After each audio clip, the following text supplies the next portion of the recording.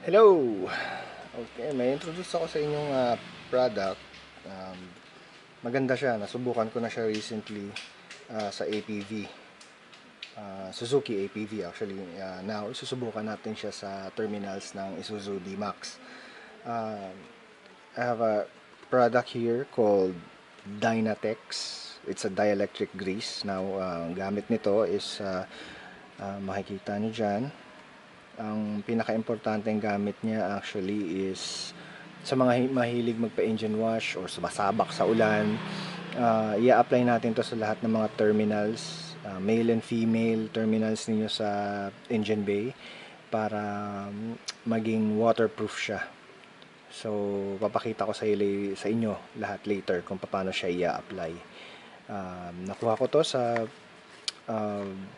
Lazada for $600. Product from USA. Ayan siya. So, actually kat walang takip kasi it's a grease. It's a silicone grease. Maganda siyang product. So, ano natin siya later. Papakita ko sa inyo kung paano ilagay. So, let's go. Ilagay na natin.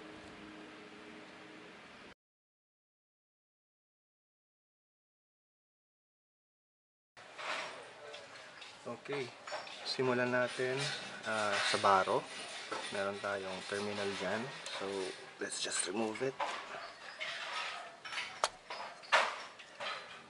Okay, kung makikita nyo, ito yung female. Nandito nakakonect yung male. So, tatanggalin lang natin yan with a 10-inch wrench. Okay, natanggal na natin siya with 10 mm's wrench. So, pag nilagyan natin siya dito sa male, merong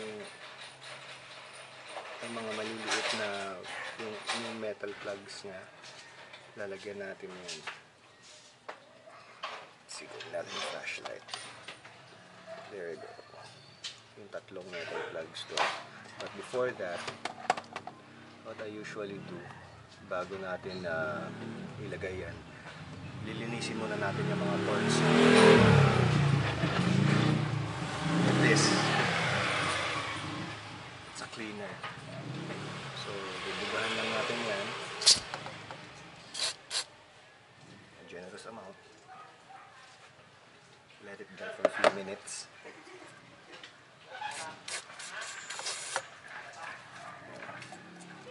Let's let it dry for a few minutes.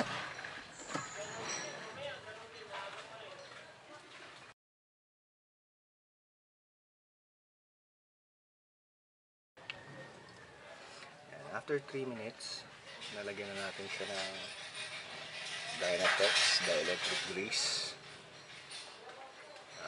With a considerable amount.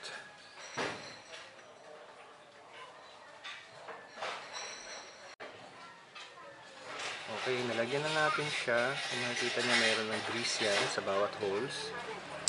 Also, mayroon ng grease yan dun sa mga metal plugs niya.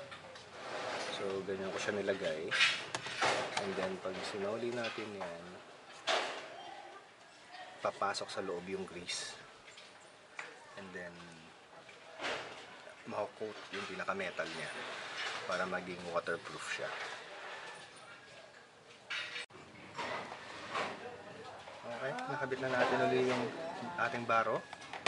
So, nakabit na lang natin yung connection.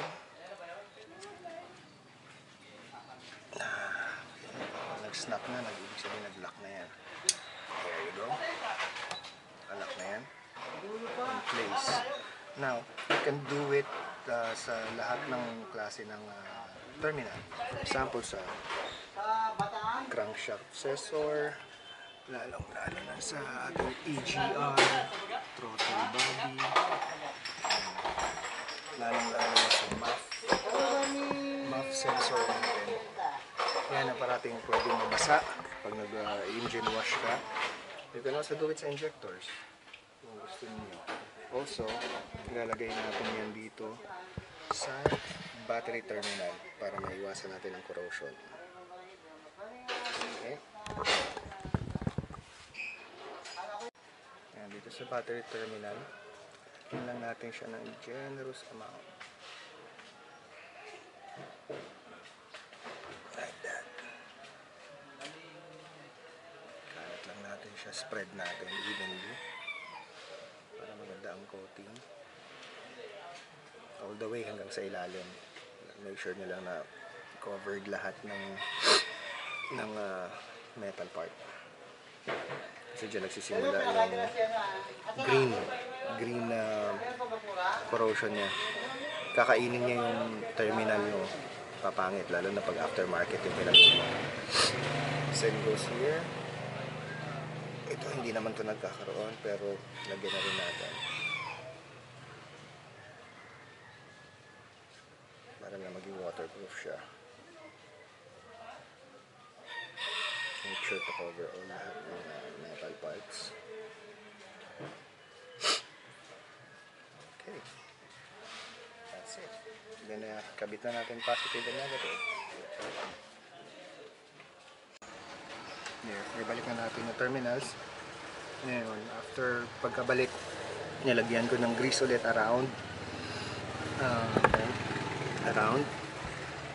Para to make sure na waterproof na siya and hindi magkaroon ng green corrosion.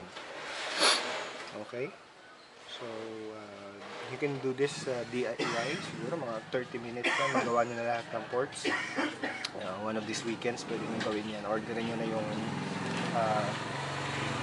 Dielectric nyo sa Lazada on a weekday. So, sa weekend, may gagawin na kayo. Alright, that's about it. Make sure to hit the like button, guys. Thank you.